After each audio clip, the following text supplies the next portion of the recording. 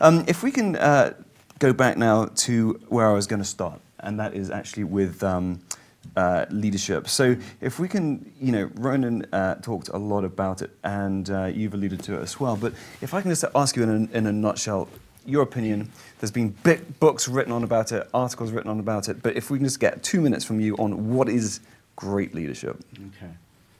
Blimey. Well, I think, and it is kind of maybe overlapping a bit from earlier, but I think I could try and put it into three kind of bits.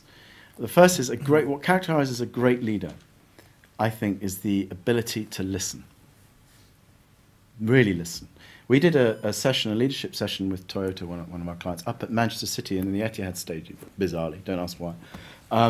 It was very interesting because they got a new CEO and he's come from Barcelona, and Barcelona's a fantastic, you know, very highly acclaimed football club, and he's struck me as a proper leader. And one of the people who joined us for 2 days was Patrick Vieira. And for those of you who don't follow football, Patrick Vieira is a French guy. He won the World Cup, he played for Arsenal for a long time, won the Premiership, I believe, at Arsenal. He certainly did at Manchester City, and he also played for Milan, one of the Milan teams under Jose Mourinho, where they won the Champions League. So he's won everything there is to win. He's won the lot. And he was there, and he's being trained like as a management-y person, which is quite, I thought, pretty enlightened, actually. He's annoyingly handsome. That's the only thing that's a bit really tall, handsome bloke. But anyway, just nice as well, which makes it worse. But he was great. He was asked the question. They said, "Oh, Patrick, you've worked under some of the greatest sports leaders, certainly in Europe: Jose Mourinho, Arsene Wenger, and Roberto Mancini now in Man City. What characterises those?" And he was right on it. He said, "Right, there's two things.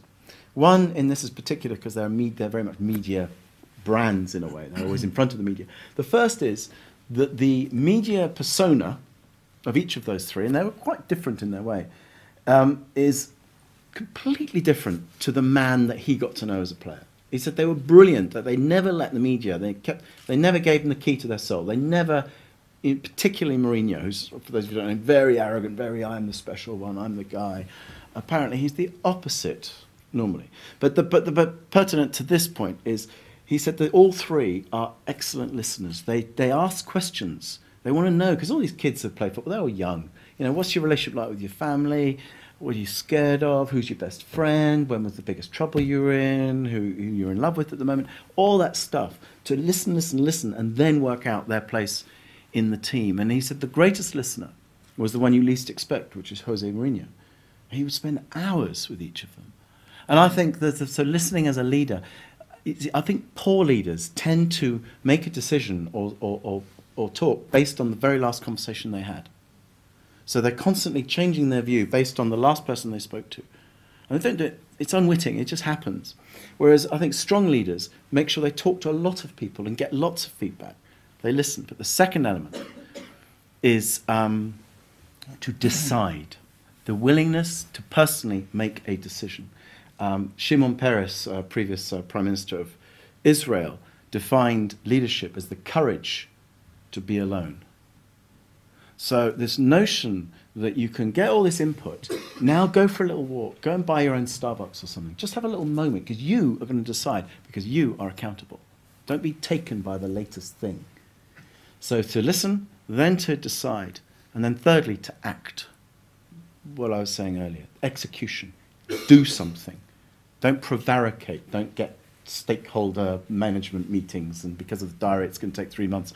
Act. I think those are three things that distinguish great leaders. Yeah, we interviewed Max Clifford as well, and he was saying that one of the things he's noticed in all of the people that he's worked with, the very successful ones, is that they back their own judgment and their own instincts, and they don't get swayed. Because if you get swayed by a very persuasive wrong person, that's not a good thing, is it?